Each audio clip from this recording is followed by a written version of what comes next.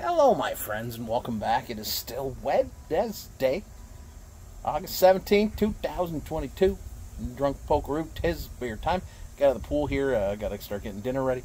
We're doing the bacon-wrapped chicken breast. What? I don't even know. It looks good. So the other week it was International Beer Day, and so I drank international beer. It was meant to be an international celebration of beer, but I bought a whole bunch. Again, what I think I can drink and what I actually going to drink that night are two different things, incredibly. Like last night I had like 4 beers, and I was like, I could probably have a couple more, and then I just fell asleep sitting up, because that's what I do. Because I can have like 3 or 4 beers, and I'm good for the night. But I wanted to get through these European beers, because it's fun, because these are beers I haven't had in a long time, especially when it comes to a lot of them, because back in the day when you couldn't find a lot of Ontario craft beer at the LCBO, it was European beers that we were getting to get badges on Untapped, right? So I thought, let's go revisit them, it's fun.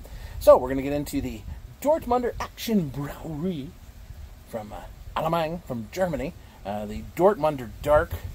It's a dark beer, 4.8%, so definitely lower ABV. LCBO beer. So I went a little deeper in to find out. It's a macro brewery, obviously. In Germany, they produce the brewery that oversees this. The parent brewery to this one produces 60% of the beer in Germany, and the parent brewery to the parent company to that overshell of breweries is Dr. Oetker. Isn't that the pizza guy? I don't know. The whole thing's weird now. Like, doesn't the same company that like Tim Hortons owns Budweiser or something like that too? Like, the whole thing's nuts now. Drink local. But anyways, I like to drink these beers because they're fun, and I like to try things from around the world and beers that people like from around the world. Again, when we talk about a lot of these beers, like we had a beer today from a tiny brewery that has like just opened up, and they've had like 5 or 6 different beers, right? So it's not like they're the spread across Canada beer. So drinking these things is kind of fun. It gives you a look into what other people are drinking, and I do like a nice Dortmunder, a dark lager, as it were said here. We really want to go to Germany. The plan is next year I turn 50. We want to go to Germany, the Czech Republic, and Belgium. Whether that's happening or not, I have no idea. This week of vacation has not been what I had hoped it would be. My phone has not stopped going off, and that's fine, because like I always say, if people below me need help, people that are trying to cover me, but the people above me calling me, I'm like, why are you calling me? Like, you're supposed to help take care of stuff when I'm not there, man. Right? I always forever help the people that work with me, the people who I work for, and I'm on vacation. So, yeah, there we are. So I'm just like, yeah, am I going to be able to? I don't know. We'll see where we go. But let's get into this, my friends. Enough. I needed to rant it out. I do it here because that's where I get to talk about stuff. Cheers. Let's get some beers.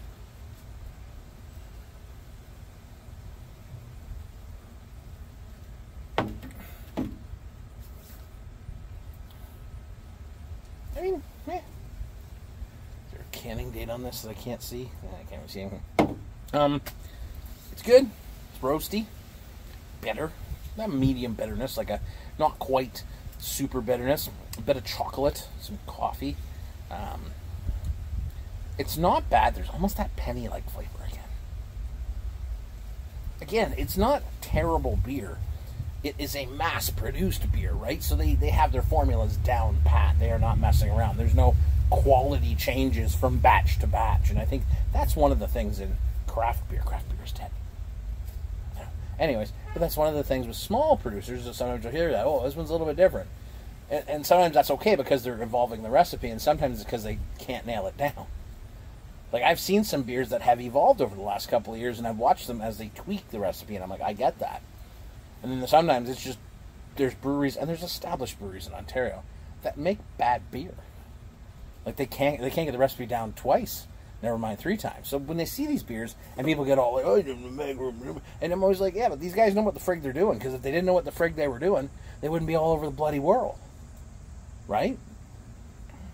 90% of beer drinkers don't give a damn about drinking local. Right? We care, and we try and spread that love. But at the end of the day, nobody gives a damn. If 90% of people don't care about something, we're going to keep trying. But these are fun. I don't mind it. It's a nice beer. Like, I'm going to go jump back in the pool. 4.8%. I got 2 of these. I'm okay with that. Like, it's not a bad beer. It's got a decent body. The bitterness is nice. The chocolate's decent. Like, it's not overwhelming. It is just a nicely crafted little beer. So, I'm always worried. Like, I know people just get too focused on stuff, man. I don't know. I'm just a drunk who has a phone that records videos.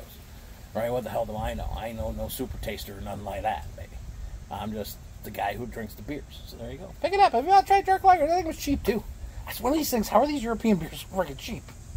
Like, they come over here and they're cheap as hell. I'm like, what? I get to buy a Czech bar for $2. Alright, well, whatever. Hope you guys have a great day. I'm going to go drink in the pool, listen to music, pretend everything is just what it is. Poke loves you. Take care of yourselves, my friends. Cheers. A little dab will do you, right? I have a couple of dabs, man. Oh, I got a Maybach, too. Maybach. Maybach.